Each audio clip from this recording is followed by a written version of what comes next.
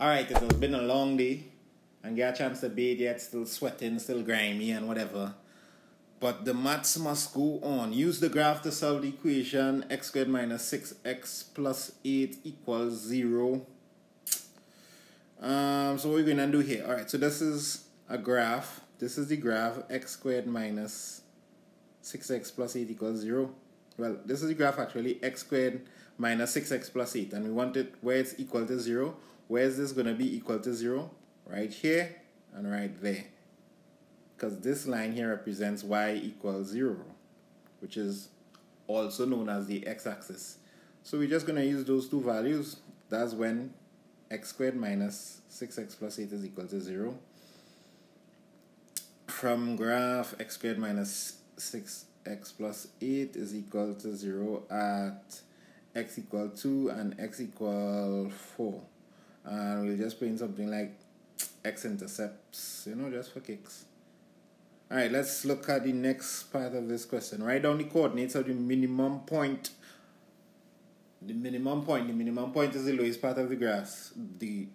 Not the grass, the graph. Like a rail tired boy. Wait, sir. That's there. That's the minimum point. Alright, so just go and write down the coordinates of that, which is 3, -1. So that's what we hit them with. Alright, next part. Writes x squared minus 6x plus 8 equals 0 in the completing the square, right? So we get a little completing the square. You know number 9, this is a number 9 in the past paper. Number 9 is where they want to hit you. This completing the square shindig.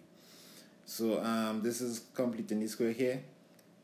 I have seen 4, 5, 6 ways of completing the square.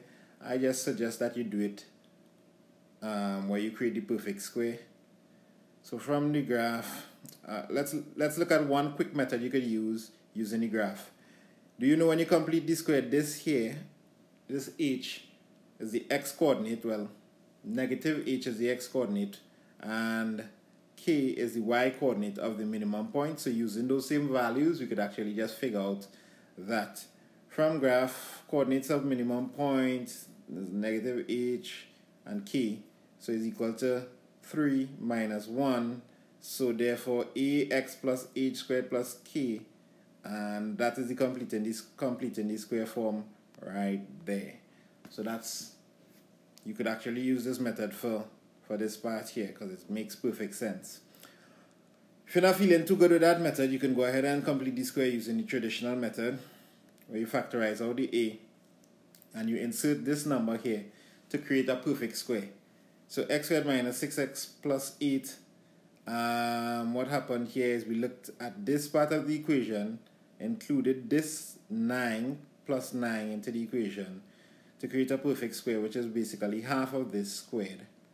Don't forget, if you include it, you need to take it back out so that the equations could be equal going down the road there.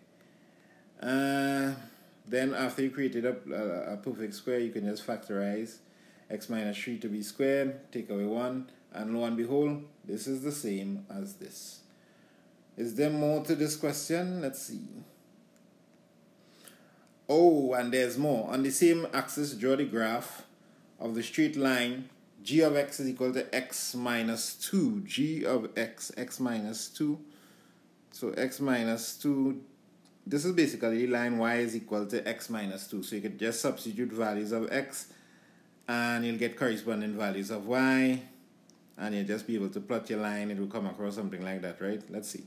So let g of x equal y. I don't know why that it was there in the beginning. Alright, I know why it was there, because it was just bad in the editing. Let g of x equal y when x is equal to 0. Basically this is like we are saying y is equal to x minus 2, right? So when x is equal to 0, y is going to be 0 minus 2, so y is negative 2. So we get a coordinate there of the first point. And when x is equal to 2, y is equal to 0, you get the coordinate of a next point here using substitution. Now we can just connect the line going along there. Beautiful. So x squared this is the next part. Hence solve the equation. This, I think this may be the last part of the question, because I ran out of it tonight. X squared minus 6x plus 8 is equal to x minus 2. this is basically an intersection. This is one function, and this is the next function. This is the line, and this is the quadratic curve, also known as a parabola. So, where do they intersect? That's the answer to this question.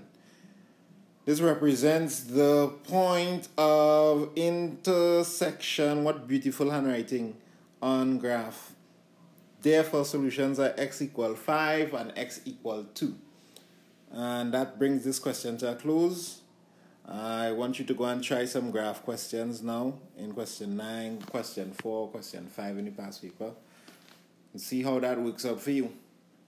Remember, the secret is hard work.